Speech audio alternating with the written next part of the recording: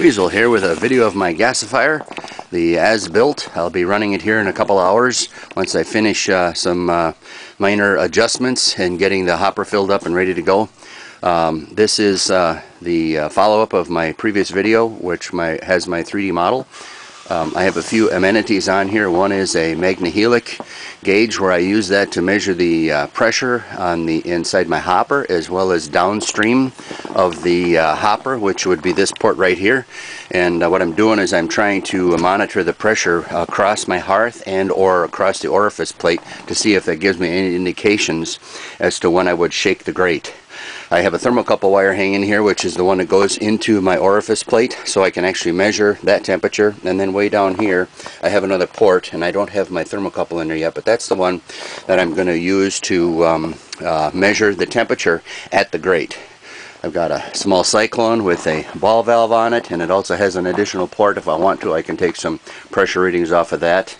Over here I've got about a 5-7 gallon old canister I had that I filled up with stainless steel shavings from a machine shop, and I passed the gas up through the shavings, and I just recently, this last week, put a wand in the top of it underneath the cover, and so I can either spray an oil or a water on top of the stainless steel shavings to clean the gas, or to help clean the gas. And I haven't tried it yet. I want to use oil as an oil wash, but it is 5 degrees out today, and I'm using automatic transmission fluid, and it's a little too thick for my electric fuel pump as well as my little washer pump, so I may have to abandon that and either not use it at all, or mix up a little bit of antifreeze and water and just use that instead.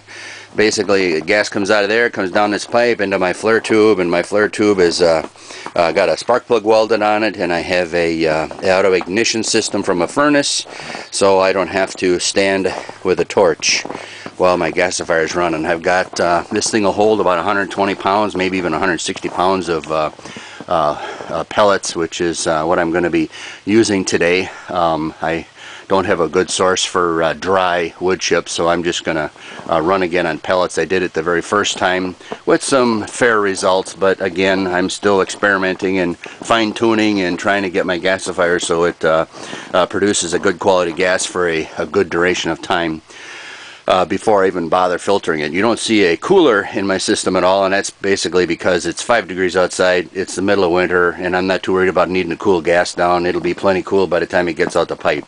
Even though I do suspect that this particular gasifier might be good for about 250 to 300,000 BTUs an hour. Ball valve up on top, which I use to regulate my air pressure, and I'm using an old vacuum cleaner with the hose turned around backwards, so I can actually pressurize this particular gasifier. I run it between 5 and 7 inches of water, and even with the spring-loaded lid, 7 inches is about the limit before she starts bleeding off underneath the lid. But if I need to, I'll just put stronger springs on if I feel I need to run a higher pressure. So hopefully later today I'll be able to get another video out and of the actual unit running, and we'll see how that goes. Thanks for watching. Alright, Weasel here. We've been running this thing for about an hour. And we can see my temperatures. So my orifice is up to about 1400. My grate is at 13 or 1130. Running about 5 inches of water. Believe it or not, there's a flame there.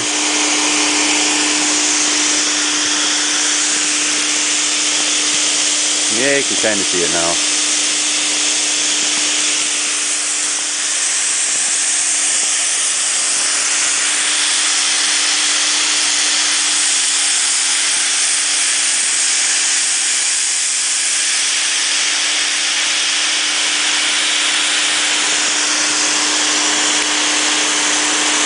Boy, that flame is hard to see. There, now we can see it. So we've been running about an hour. I see my magnehelic is junk. Seems the tar is coming right through it. That's no good.